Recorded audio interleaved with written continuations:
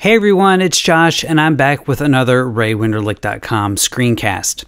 SwiftUI was announced at WWDC 2019, and it looks to be a game changer in how developers create user interfaces for their iOS, watchOS, tvOS, and even macOS applications. Instead of developers telling the system how to create a user interface, for instance, make an instance of a UI text view, then make an instance of UI table view cell, and add the UI text view to the UI table view cell, SwiftUI lets developers declare what they want to put in the UI. It's almost as straightforward as saying, I would like a UI text view in my UI table view cell, please, and the SwiftUI framework determines, based on standards in Apple's Human Interface Guidelines, how to add that text view into the table view cell and apply any other requests you've made along the way.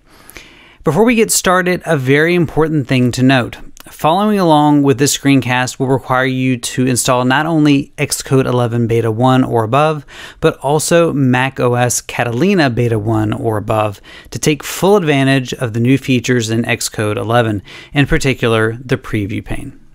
Before we get into a demo, let's talk theory for a bit. In UIKit, views are derived from the UI view class, which means that a lot of other baggage comes along with it. This can be good if your custom class needs to grab something from the parent class, but it also means that all the things you don't need also come along for the ride. In addition, UI view-based objects are passed around by reference. In SwiftUI, views are actually structs, which are of course passed by value and only contain the absolute minimum needed to describe the body of the view. In fact, the only requirement of the view protocol is a body property that is itself a view that declares what user interface elements make up this view.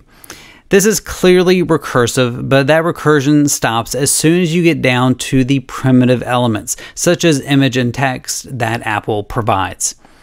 Apple strongly suggests making your views as simple and lightweight as possible. You can, however, compose your view from other views, potentially resulting in a complex view tree. SwiftUI handles this though by collapsing the tree down into a streamlined view that is optimized for rendering. The best way to witness the power of SwiftUI is to see it in action. For this demo, I'm going to start building an app that will show information about the employees here at Raysware. Let's get started. To begin, let's make a new single view project in Xcode 11, making sure to select the Use SwiftUI checkbox. Call the project Employees and save it to a convenient location. Before we start adding employee information, let's take a quick look at the SwiftUI file that comes with the project, Content View, and play around with it a bit. As you can see, the content view defined there is a struct that adopts the view protocol, as was discussed earlier. As you can see, a text view, hello world, makes up the body of the closure that goes into the view constructor, and that text view is rendered in the preview pane to the right.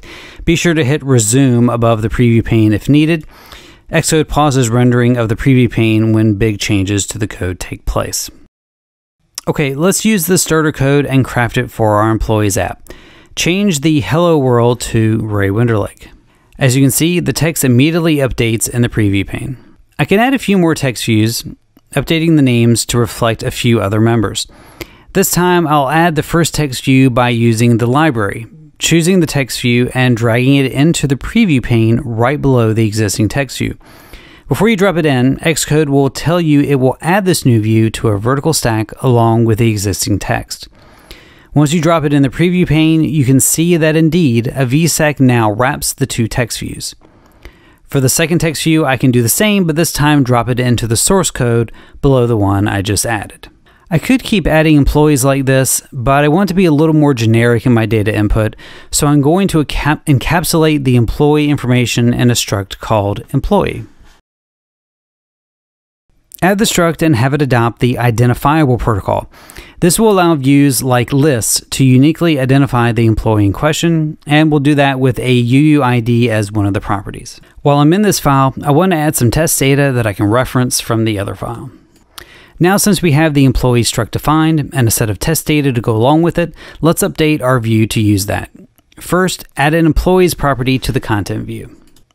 Then update the constructor in the content view preview struct at the bottom of the file to pass in the test data array. Finally, remove the text views we defined earlier and replace them with a for each call. This is a special syntax in SwiftUI that iterates through the passed-in collection and generates views on demand. Okay, this is looking a bit better, but I really want to see it in the form of a table instead of a series of text views. That's an easy change thanks to SwiftUI. Simply change for each to list. This looks good, although it's writing up against the top of the Chrome. Let's wrap our content view in a navigation view to make it look a bit better in the preview. Let's take a second and talk about what we did here. Without any table view delegate methods at all, we were able to build a table with about 3 lines of code. That's pretty amazing. Now let's add a little polish to our list.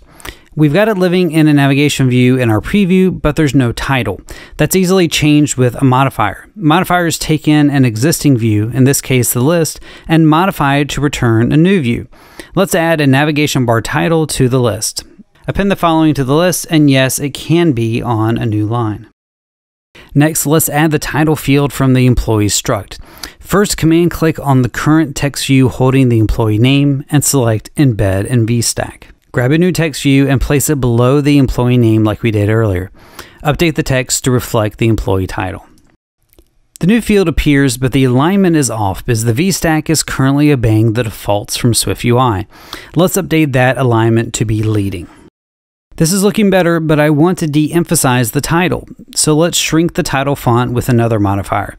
Select the font modifier from the library and put it after the title text view. Change the font to Footnote.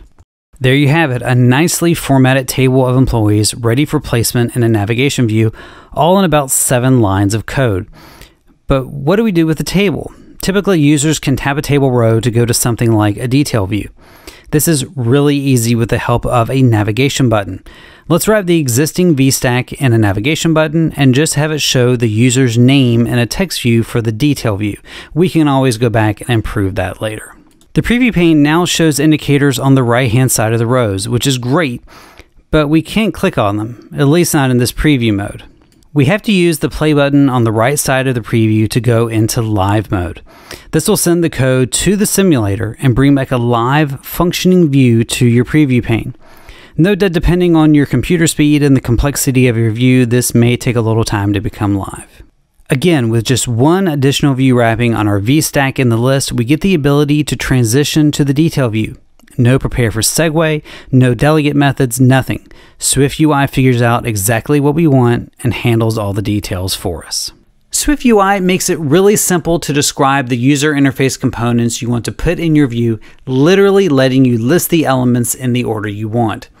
In addition, modifiers allow you to easily adapt those views from a wide array of customizations, such as corner radius, font, and colors, just to name a view. That's a quick look at how SwiftUI allows you to declaratively write your user interface and how easy it is to customize those views with modifiers.